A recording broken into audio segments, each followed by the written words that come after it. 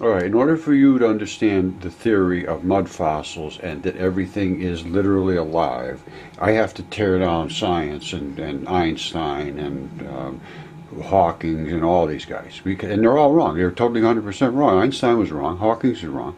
Not a word is correct. And I'm going to show you the evidence that I have. And, I don't mean to put anybody down, but it's just a fact. Alright, normally it's mud fossils. But today we're going to take a little different tack. And we're going to go to the theory of literally everything. Now, let's start with light. You got the sun. And we know it's shooting something out, and it's hitting the earth, creating electricity on solar panels and heat and light and all that business. So it's obviously got energy because it creates energy when it hits here. It's light and heat and solar panel. It's obviously energy. It's obviously some form of a particle because it pushes solar sails and all that business out into space. So we know it's leaving the sun. We know it's hitting the earth. And we know we can't see it in the middle. We know it's energy in a particle here. We know it's energy in a particle here. So it has to be energy in a particle here. It is dark energy and dark matter. That's what they've been looking for, and it is right in here. Now, what is it that's coming to us that is this dark energy and this dark matter? Well, it's an electron. And how does that happen? Well, the energy of the sun is heat energy, and it is a vibrational energy. The molecules of the sun literally rattle so intently that they spit out electrons. The electrons leave at what you would call the escape velocity. They are vibrating like crazy. All of a sudden, it takes off. They just start spitting out of here. Now, an electron by itself has no interactions until it hits a body that has electrons in its.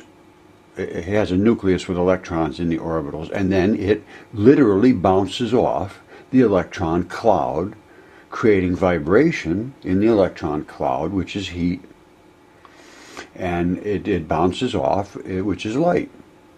And that's what we see. Now, what it comes from the sun, they're spinning, and they're particles, and they're electrons. When you look at this, that is a wave. It's a wave, which Einstein said they were waves or they were particles. Well, no, they're wave. It's a wave and a particle at the same time because the spin dictates the wave, and the particle is an electron. So, and the escape mechanism is when they're literally in almost like there's bonds on them. They can only stay. These electrons can only stay at certain distances from the nucleus, right? And that seems to be true. I mean, I'm a 100% quantum guy because it works out every time. Now, when you vibrate this so intently, it pushes one of those electrons and forces it to go away, just like that bridge that shook so violently and then all of a sudden it collapsed in the wind. It's the frequency of vibration. Tesla talks about this. He said that if you can understand vibration, you understand the universe. And I understand vibration. It's easy. It's simple. And he's right. It's 100% correct. The more you vibrate this, the more it emits energy. Anyway. So the sun is doing this. It's dark energy. It hits the earth. It lights it up. It hits the moon, and they revibrate down to here. We're not black-bodied. That is 1.00055 atomic mass units per electron, which isn't like almost nothing, but it is enough that enough of them hit here that the earth is growing quite rapidly. It's a particle. It's not going away. It doesn't just go away. It hits here and it doesn't do anything. It hits here and stays here. So we are growing quite rapidly. By the way, I do light experiments with Rodney Warren in Australia, and this is one of Rodney's pictures of light being accelerated. Now that normally would be a nice round, and this shows the whole story of this in this video. It's 7 minutes long. I'm just going to show you this. And it hits this Venturi, which is an accelerator, and it accelerates the light into that high frequency, what we think is Cherenkov radiation. But anyway, you can watch this video. It's this one right here. Light is dark energy until it hits matter and bounces. anyway, that's what it is. I mean, and you know, the vortex theory. I have a vortex theory about this, and I think it's on this video too. But this, I have all the evidence about it. And light has to be dark energy and dark matter, as it has to be. All right, 1919, Einstein said that he could prove gravity was correct by, you know, this web of space sort of thing. Now, he proved it, he said, by seeing an eclipse on the sun and then seeing a dot on that sun that was the light from a star that was literally behind the sun, so he shouldn't have been able to see this. Now, so his thing was that the light was forced around to the front of that sun by gravity, and I'm saying that's not right. It was forced around to the front of the sun by thermal density lensing. And lensing in thermal density is the heat of the sun into the cold of space. You create a layer of different density, and that will affect the light. Now, in addition to that, they found out that radio frequencies are an extreme factor of bend. So you can go this way and down, you can go this way and up. There's an electron radio frequency is what the sun puts out. So, you know, that's just what it is. I think it was just totally misunderstood and possibly misrepresented. I have no clue, but I never heard him taking into account anything about this thermal lensing, and it's pretty obvious.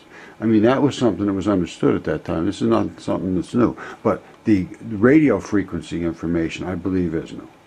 And the effect that I'm talking about is specifically that it much higher higher bending of the light than they had expected. And it says right here, a new experiment has achieved extraordinarily large negative refractive indices for radio frequency light. That's why I'm saying radio frequency.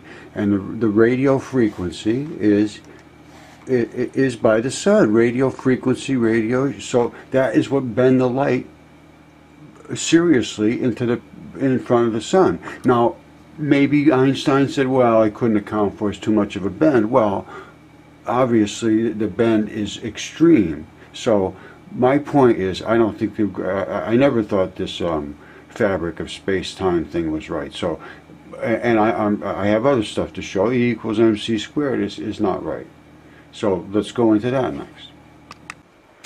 Alright, I have a problem with E equals mc squared, and I also had a problem with gravity, which I believe I've already explained in an earlier portion. Now, E equals mc squared is not correct, because energy equals mass times the speed of light squared, which the speed of light squared is really irrelevant. It could be times 1, because it's always the same in Einstein's world, is that 186,000 per second. Now, so the c squared never meant anything. Energy equals mass, 100% agreed with that. However, Einstein said that light has no mass. So if it had no mass, it would have no energy. That can't be right. The sun radiates something. What it is, I'll tell you in a minute. And we know that it pushes sails. It heats things when it hits us, and it lights things up. It makes electricity go into solar panels. It grows plants. Even light that we produce here pushes onto plants. It makes them grow. It leaves the sun. We know that for a fact. It arrives at Earth. We know that for a fact. Or it hits a space station and lights that up out in space. So light is not seen in the vacuum of space. Why? Well, I'm going to tell you that in a minute too. The reason is no nucleus with electron clouds to bounce off of. So if light hits that, it can't bounce. There's nothing to bounce off of. There's no complete nucleuses with electrons in space to hit whatever's hitting that. Now, Einstein says it's some kind of radiation, some kind of particle, some kind of wave. Well, I'm going to explain that in a second, and it is a particle and it is a wave, but it is not duality, it's singularity, and I will show you that in a second. So, I'm saying E equals mc squared, not correct.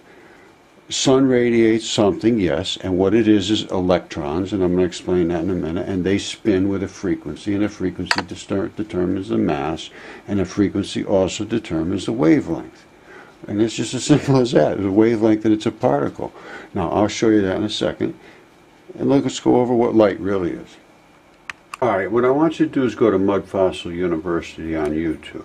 Now, if you want to just see if things in space are literally alive, which they are, look at this video. It's on Mud Fossil University. It's called Comet 67P Confirmed Organic by NASA, which it is. 100% organic. And it is a tendon, and it's a piece of meat floating in space. Now, let Stephen Hawking explain his theory of whatever he has theories of black this and dark that. It's all fantasy, because what we really have here is life. The universe is made of life. Now, you'll find everything up here. The timeline of history back 450,000 years. It's carved in stone. I think I have found the original gods that they talk about in the ancient texts. And the ancient texts I'm finding are pretty accurate. And what's in space has to be looked at. Comets and so forth. Giants are on the Earth. They've been DNA tested. All of this stuff is real, and you have to go here and look and make a decision for yourself.